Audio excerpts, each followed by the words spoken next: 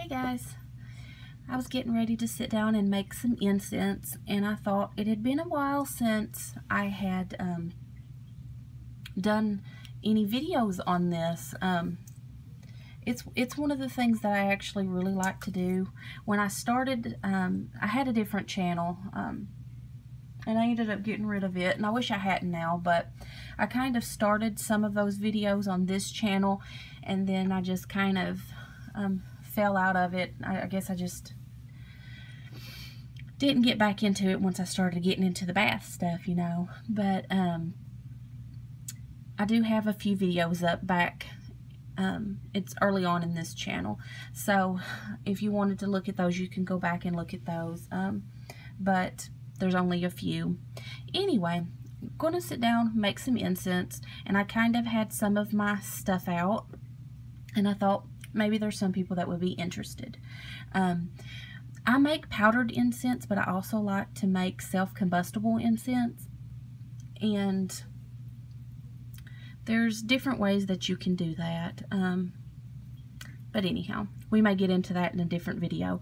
I was just going to show you guys some of the things. Now you can use, first of all, a lot of videos that you'll watch, people use a lot of things that you can, like herbs, different things like that. For example, cinnamon. I actually like the way, I think cinnamon smells pretty good when you burn it. But something to know is that a lot of herbs that people put in incense, that you put like on a charcoal disc and you burn it, it's not going to smell good, y'all. A lot of that don't smell good. Like rose petals. Rose petals does not smell good. It smells like burning vegetation. It doesn't, well, and I should say to me, somebody out there might like the way rose petals smell if you burn them. But generally you can find things, like if you go looking at an incense shop, in general, you're not going to find ingredients like that in incense, just because you don't get the really good sweet smells or some of the smells that you would associate with like a traditional incense, right? So here are some of the things that you can use that smell good, or to me, it smells good. Some people might smell some of this stuff and be like, it stinks. Some people prefer a lot of the synthetic smells, and I'm one of them. I like that too. Anyway, I'll get to rambling here, guys. But there's a lot of different options that you can get for a lot of the different ingredients to use. This is a lot of the things that I like to use. When you're making an incense, y'all, let me put this in the beginning, because these are kind of some kind of hard and fast rules for incense making that I have found, I've read, or I've discovered over the years. There's not a whole lot of videos, and I get a lot of, I like to watch YouTube. I learn by watching. That's my preferred method of learning. But there's not a whole lot of stuff on YouTube at all about incense making. So I thought I'd put this one on here.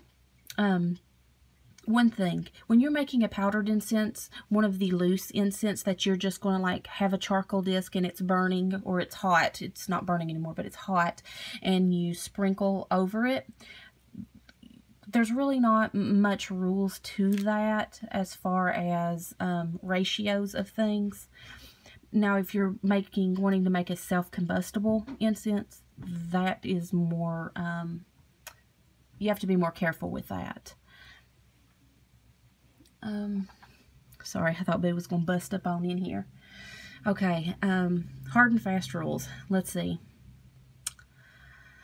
When making cone incense, you have to be careful about your ratios of resins to woods and powders. Also, try to make sure that you grind everything down uniformly. If you don't, your burn's not going to be consistent. It's going to spit and sputter, and it might burn good on one side and not in another area because the size of your materials isn't the same. It's like cooking. If you're frying a piece of meat, you want it the same thickness throughout. That way it's going to cook evenly, right? Makes sense? Okay, so you want to grind everything down evenly. Your resins typically are going to grind easier in like a mortar and pestle than, say, I had a brain fart there, guys. I had to look at the top there. Vetiver root. A lot of your woody or plant materials are going to be a little harder to grind in a mortar and pestle. Vetiver root, I love the smell of it. I think it smells awesome, but that sucker, oh, it gives me fits when you're trying to grind it. It's just, you have to grind it a while, take out the big pieces, get your powder out, put it back, grind it some more. It's heck if you have problems with carpal tunnel. So anyway, another thing, a tip, if you're going to grind, before you grind up your resins, throw them in the freezer. Some resins are easier to break up than others. Some are very gummy when you go to break them up. So if you have them in the freezer, they'll break apart a little faster for you. And the quicker that you can grind them up in that mortar and pestle, the better, because the more you do it, the warmer they're going to get, and they're going to start getting sticky and gummy on you down in the bottom of your mortar and pestle. And then you're going to have to put dry ingredients like your powders in there to kind of get them loose. What else? Oh, your ratios. I was going into that and then got sidetracked. The ratios that you want to use.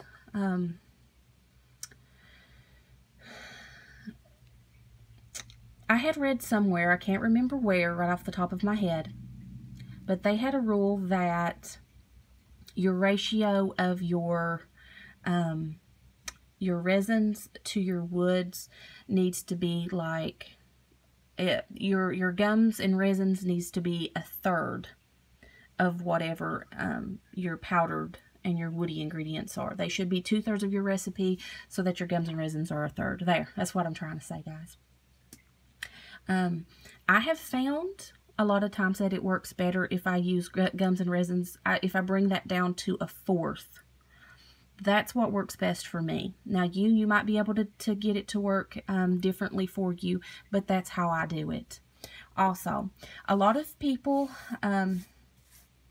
that I know that make incense, they use sawdust.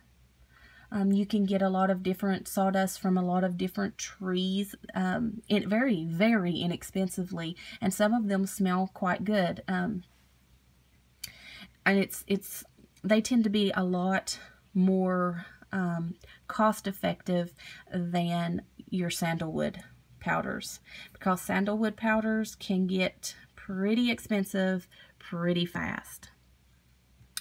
You can get other, here's an example right here. This is cedarwood powdered. It's already powdered up. I've already got it ground down. This is cedarwood. I think cedarwood smells awesome. Look at that. Now, before I would actually put this in a cone, I would have to grind that more, but it's pretty roughly ground as is right now. Here's some examples of my sandalwood. I got a light color, more of a medium shade, and then a red. And they're already powdered up really fine. I bought them that way. Let's see, another wood. Oh, right here. I get this out of my yard. This comes from my sycamore tree. This is the bark from the sycamore tree. I personally like the way this smells when it burns. You can grind it up pretty fine and put it in there, and I like it. It's inexpensive. I find it laying on the ground, guys.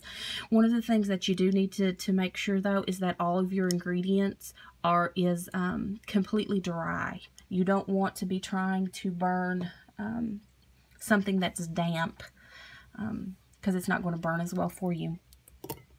Okay. Something else, if you're making cone incense, that you're going to want to use is something gummy, a binder, something to help it stick together. That's where this would come into play. Gum arabic. You can see where I get mine from. I've got used in my other container. This is what it looks like. If you mix this with just a little bit of water, it gets really gooey really fast. But and that's how I like to do this one, to use this one, is when I'm making it, I mix this in my water and then add it to the incense mixture. Some other powders. Let's see here. What do I have out here? This is an herb. This isn't a wood, but this is an herb. Patchouli. A lot of people like patchouli. I like it in moderation. Let's see. I was going somewhere with all of that, y'all. You'll have to excuse me. This video is going to be it's going to be all over the place, just because I have a terrible line of thought. Oh, another wood I really like. Let me get it here. Oh, here's one of my Palo Santo sticks. I love the way this smells burning. I think it smells really good. So you can powder this up and use it. This is Palo Santo resin. Oh, it smells so good, y'all. Love it. It smells amazing. If you've never smelled Palo Santo, you should try it if you like woody smells. Let's look at some of the resins that I've got here. Oh, you know what? Before I get into that, because I'm just all over the place. This is where I was going before I started all of this. Some people use a lot of sandalwood because it helps with the burn. Some people like to take the charcoal, little charcoal discs, grind them up because they're already self-igniting. Grind them up really fine. Mix it. Excuse me, guys. Mix it with your incense mixture. Kind of, you know, incorporate it into that, which it's going to be a majority of the mixture is going to be the charcoal if you do it that way.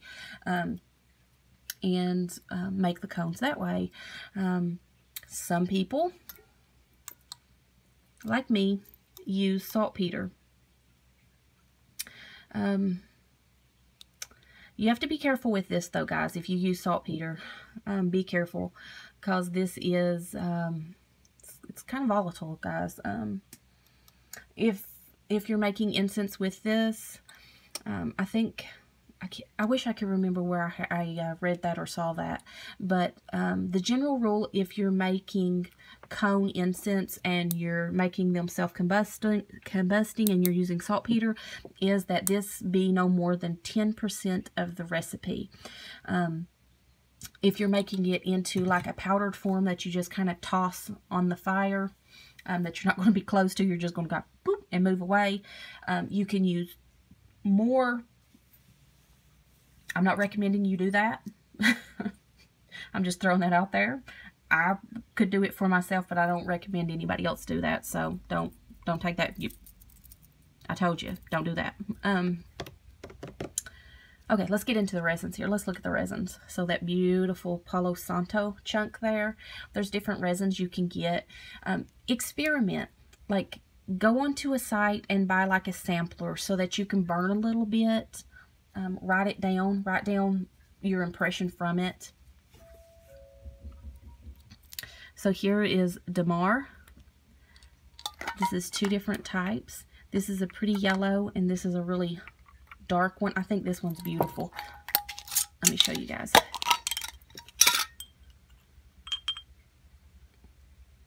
Look how pretty that is. That's one of the resins that I have sitting here. Another is the frankincense, and I set all these out just to show you guys different ways that you'll see it. See, look how different those look, but they're both frankincense. Here's some bigger chunks of the frankincense.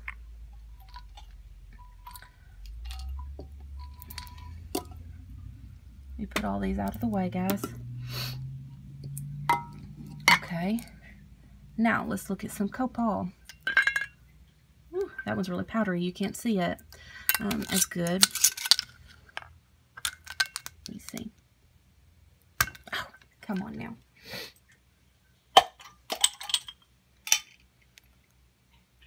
There's a look at that one. It's kind of rough looking. This is the Sumatra Dark. Here's another one. This one's a little lighter. And then here's the tiny one. Most people that see copal or copal, they know it. Oh, goodness. A lot of times they've seen it like this. These really pretty little golden chunks. One more I've set out here, and this is pine. It's oh, what is it? Lodgepole pine tar. Woo, powdery. And there that is. Now, put all of these over here, and you guys can see in the background there, I've left something out, and I will get back to that in just a second. Here is myrrh, and I have two types of myrrh here, and one of them is known by this name, which I cannot say, but that is sweet myrrh, and this is your regular myrrh.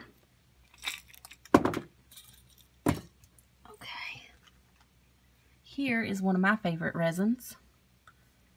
That is dragon's blood. This is how it comes, like if you get a big chunk of it. This is how they have it. And then you can break it apart. See, this is one that's been busted. And you just break it down into little pieces. Dragon's blood, it grinds down really easily. I love the smell of it. Okay, this is something that I forgot. This is something that I also add to my, I add it to my incense when I make it, my incense cones. That way I'm not using so much of my more expensive woods. Namely my sandalwoods. This is Mako powder. And I like to add this in just to kind of cut my ingredients a little bit. It smells, it's kind of got a kind of a neutral smell when it burns. So by adding it to your incense recipe, it's not really going to mess with any of the smells that you're trying to create. Now, when you add, or when I add any essential oils into seems like this thing keeps sliding around. When I add any essential oils into my incense, I don't add much, and you really don't need much. Maybe a drop or two, because any oils that you're adding into your incense is going to affect your burn. So just kind of keep that in mind. Yeah. All right, guys. I might make another video of actually making the cones. I've never really made any more of these videos because I didn't know who would be interested, or if anybody would really be interested in them. So if you are, just let me know. All right, you guys have a good one.